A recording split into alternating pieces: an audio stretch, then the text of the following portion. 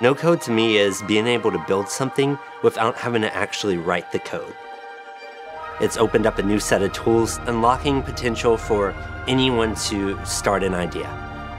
No-code and low-code tools allow us to do real-time marketing and tell the stories that matter to people right now. Going through all these stock sites, I just couldn't find diverse illustrations. I just felt like I wasn't being represented. Who's gonna do this or who's going to release this? Why not me?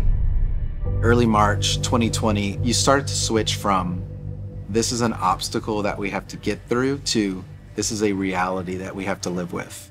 I think we hit a low as a team where it was almost like we ran out of gas. And when you hit that point where you're in the dark, you have to create your own light.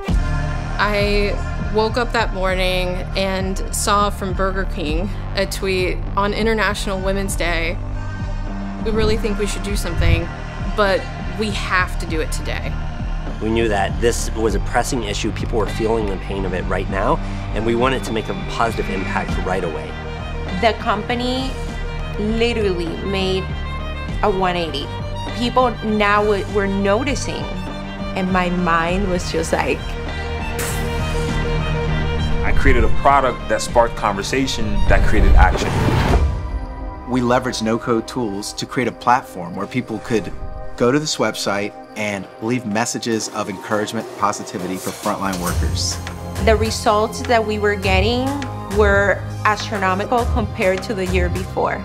Eventually, you'll get to a place where you surround yourself with so many, smart and amazing people, and there is no risk of failure anymore.